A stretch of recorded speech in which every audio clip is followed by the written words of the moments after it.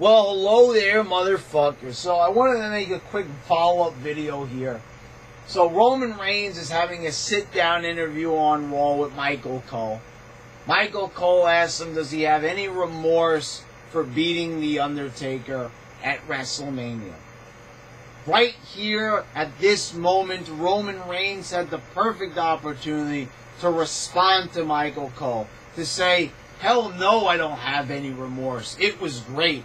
I enjoyed pinning that man's shoulders to the canvas. 1, 2, 3. Now this is officially my yard, and the dead man is dead.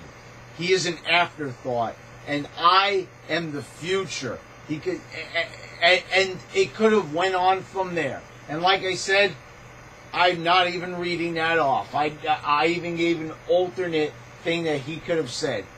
Whatever it was, it doesn't even matter what the exact words. I'm not saying he had to say an exact thing. All he had to do was just go heel here. And it could have been a Hollywood Hulk Hogan moment. And for some reason, people seem to be missing this. I said this. I got down on my hands and knees for my reaction vid when I watched Roman Reigns and The Undertaker. The night before I actually watched the whole event and did my review, I actually said to WWE, I pleaded with them. I says, you have a golden opportunity here. You have been handed a golden egg on a fucking silver, or I don't know, is that a downgrade? If you put a golden egg on a silver platter, is it, should it be a golden platter? I don't know.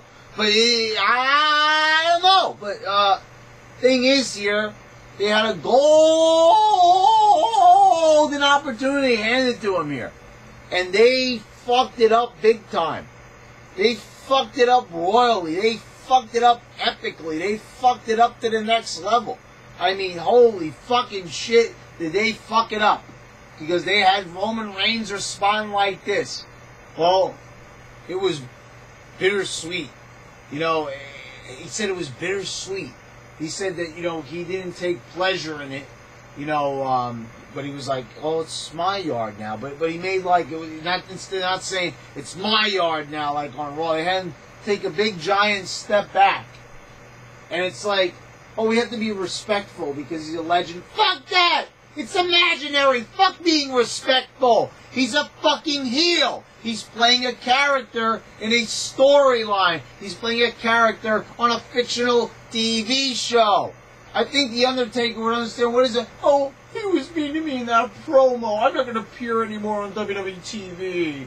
No! It's a fucking fake show with a fucking script. What is this thing about I respect you in the ring? Let's shake hands afterwards. Fuck that. This reminds me of the concept that they came up with Ring of Honor in the beginning, where it was going to be no storylines, no characters. Before every match, there was going to be a handshake. We were going to be respectful. Fuck that in the fucking ass. Wrestling has always been about controversy, characters, making waves, and doing things a bit differently. Not doing it by the numbers or doing it in a way where it's respectful. Fuck that fucking shit. It's fucking wrestling. It's fucking physicality. It's fucking manly. It's fucking testosterone filled. And instead, you're having a guy that looks like Roman Reigns, act like a little bitch, saying he's sorry he beat somebody. Well, what? Do you think that the New England Patriots are sorry for their Super Bowl victory? Are they going to apologize for winning because another team lost, enabling them to win? Oh, I'm so sorry. I mean, is this what we do in life? We're going to apologize? I mean, the fuck? Somebody gets promoted at their job. Oh, I'm sorry. I didn't mean to get promoted before you, even though I worked harder than you. Fuck that fucking shit! And fuck that concept! As I said, what is WWE run by a bunch of fucking cucks? A bunch of fucking weak-minded fucking beta males? Where they can't have Roman Reigns go out there and act manly and actually act tough and impressive? And, maybe this is the problem that fans have with him. Maybe he is not displaying that image enough. And maybe if he actually did the promo that I suggested, that maybe fans would, maybe start to like him.